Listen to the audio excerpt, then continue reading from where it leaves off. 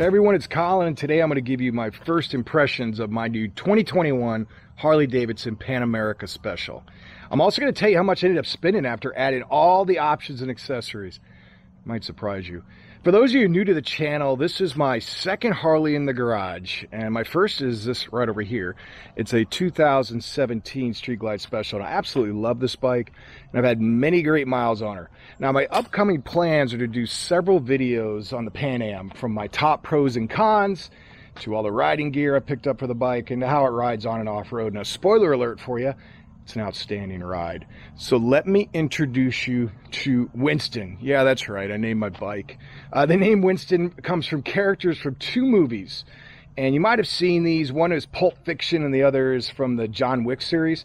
In those movies, both characters named Winston were very cool and collected, yet had a lot of power when needed. And that's essentially this bike.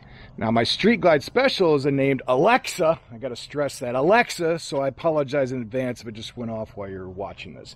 Now, I've always wanted to get into ADV riding, and when Harley announced this back in February, I was sold, and I put down my deposit. And a fun fact here, I actually put my deposit down, I think it was a day or two after they opened the pre-orders, and I was number 489. And they only did the pre-orders for the first 500, so I got lucky there. Now, the bikes were supposed to start arriving in the dealers by May, but mine actually didn't end up coming into the second week of July. Now, I've only had this bike for, I think, about a week and a half now, and I only have, I think, 160 miles so far, and I'm in that damn break-in period. I ended up going with the Gauntlet grade. I dig this color. Now, there's nothing wrong with the other colors, but this one just suits me. As I walk around this bike, there's been one word that has been very prevalent in my vocabulary recently, and that word is backorder. I know many people are dealing with the same issues with stuff taking forever coming in, and I believe there's a new metal that's being used to make all these parts, and it's called unobtainium. It's a rare metal that comes from someplace in Nebraska or somewhere around there. And obviously, I think a lot of the accessories that I'm waiting on are made with that metal. That, or Harley basically didn't anticipate the demand. I totally think Harley underestimated how well these would sell. At least that's my take. On a serious note, though, I have some items that are on here that I won't get until October. So let me show you the bike and what I put on it and what I have still coming. This is the special version. It has the 1252cc Revolution Max 60-degree liquid-cooled V-twin engine. It gives you 150 horsepower and 94 torque at the crank. I know it has that variable valve timing, which lets the cam change position, allowing the cam to be optimized at low and high RPMs, depending on where you are in the RPM range. The frame itself has 3 aluminum subsections and aluminum swing arm that are all connected to the motor. It's easier to handle due to the motor being a stressed part of the frame. It has semi-active suspension that just automatically preload to 30% sag. It has the Öhlins steering damper, which I can get a shot, which is right in there.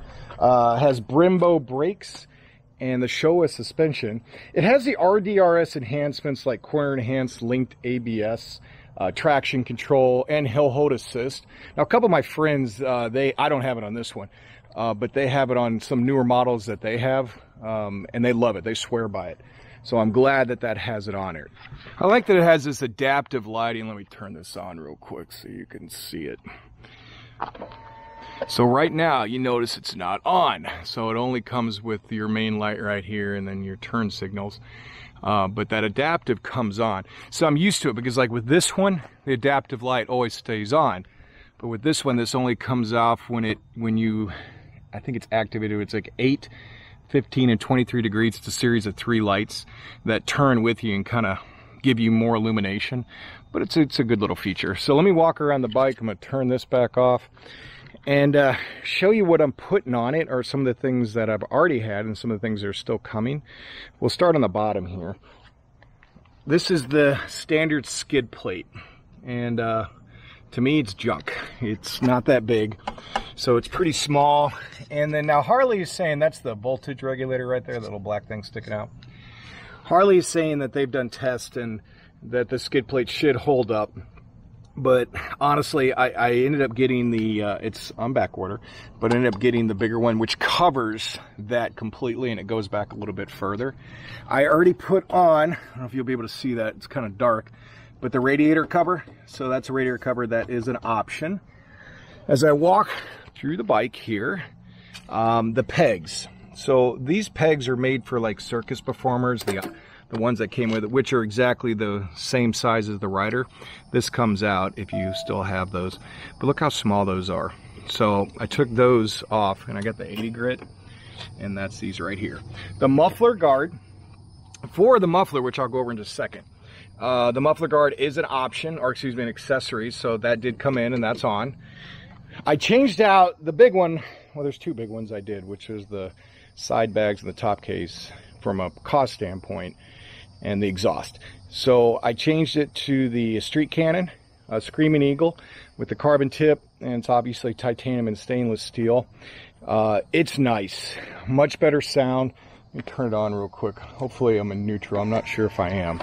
So I'm gonna have to walk around the bike here and see if I am still in neutral. We'll know in a second. Look at that.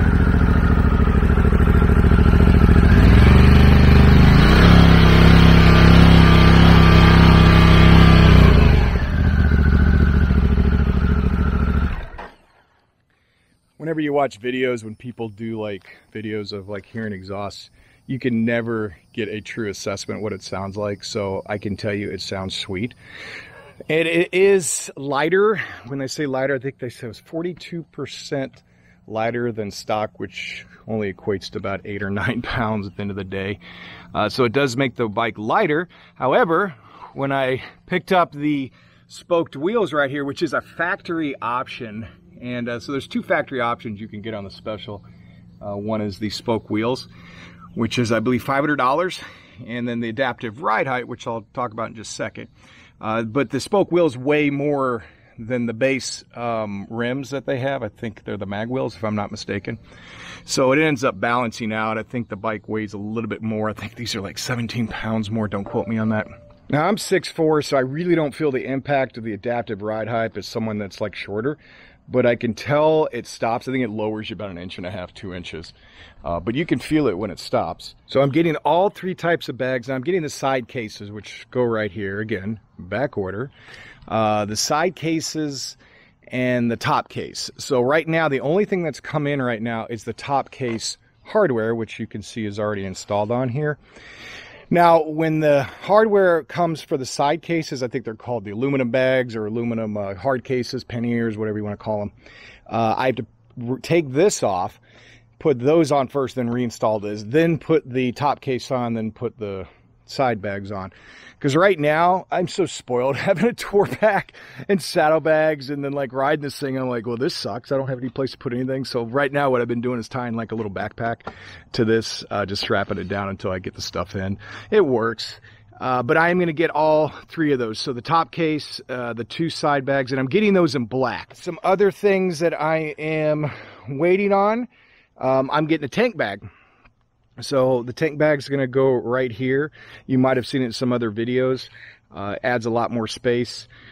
If you see right here, I actually hardwired the Garmin, was it Nuvo XT? I think the name of it is. I always get it backwards. Hardwired it to the battery. So that really wasn't that hard of an install. I just ran it all the way down here and then hooked it to the battery. So it's always on. Obviously, when I'm off, I take this off and it disconnects it. And then I also bought one of these tack foam mounts. On that one, I have a tech mount, but I went with tack form on this one, and I'm pretty pleased with it. So let me turn this back on here and I'll show you a couple of things I'm doing over here. So risers. So with the risers, guys, this is your standard risers. Now, if you're tall or gargantuan like me, you need to probably get tall risers. When I say it, maybe anything over 6'2", because when I lean over the bike, I am leaning a little bit more than I should.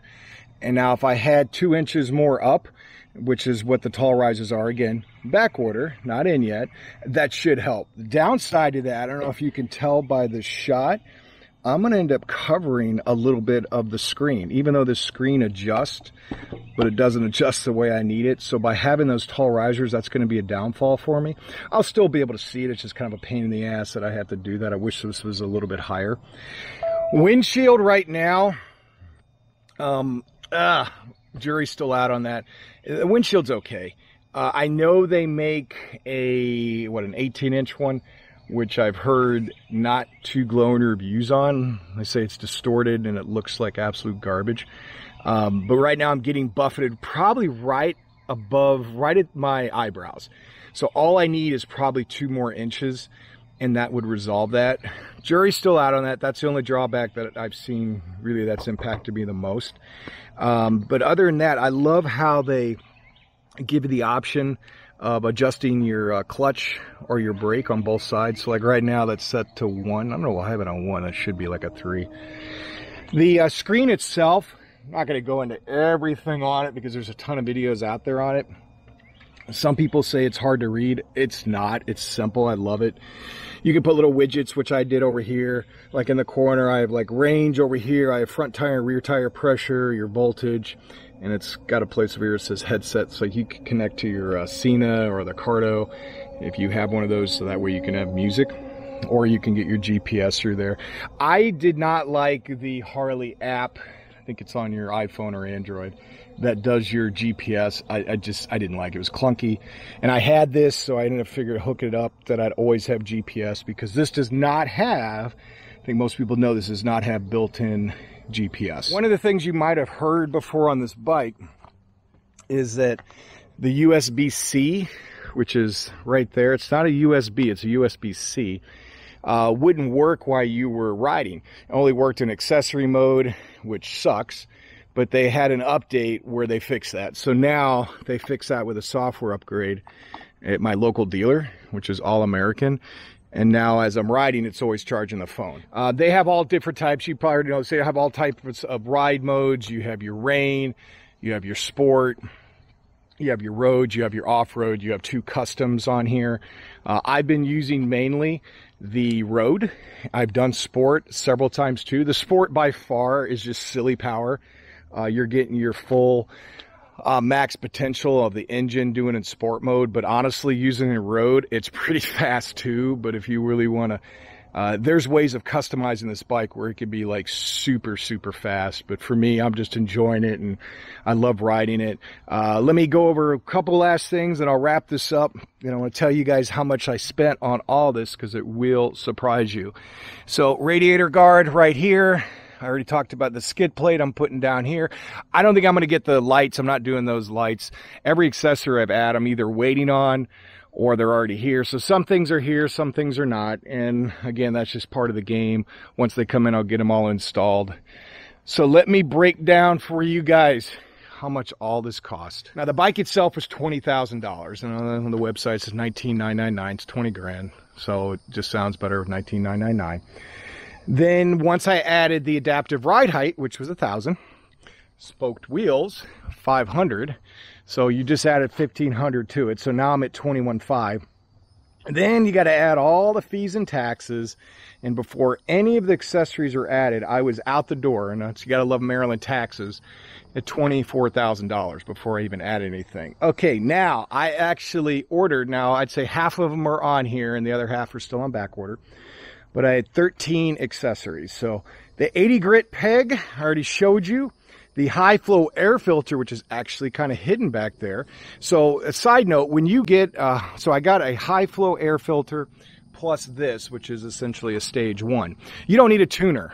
A lot of people might not know that. I had to find that out because I thought you needed a tuner if you were doing any type of stage upgrade, which you don't.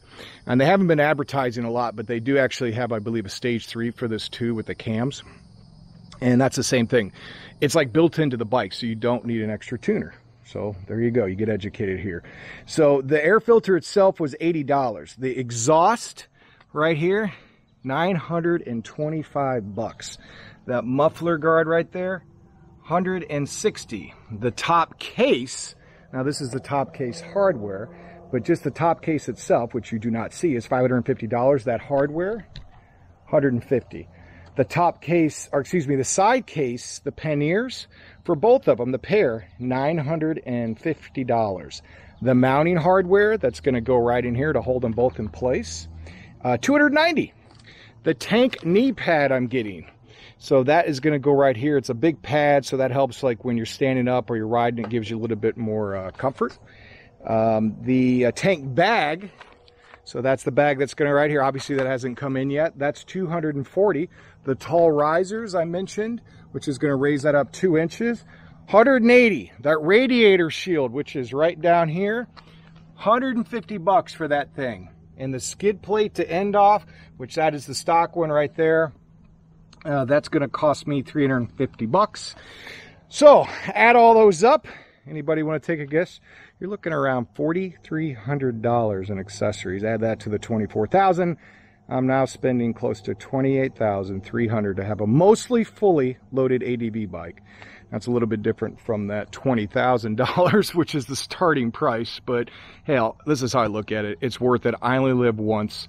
You know, I knew going into it that there was going to be a lot of money that I was going to put into it with accessories. But I wanted to be realistic with everybody and kind of explain that, you know, people think, oh, I can get this whole thing for $20,000 and then not have luggage and not have like the skid plate, not have a couple of those other options. They do cost a little bit of money, but once it all comes in here, it's going to look sweet, and I'll be able to take this bad boy out and really go long distances with it. And I'm looking forward to it. So hopefully this video was helpful. Now get out there and ride. And hopefully I'll have these new videos to you in the next couple weeks. I look forward to putting some out with the Pan Am and the Street Glide. And now get out there and ride. Be well, and I'll talk to you guys soon.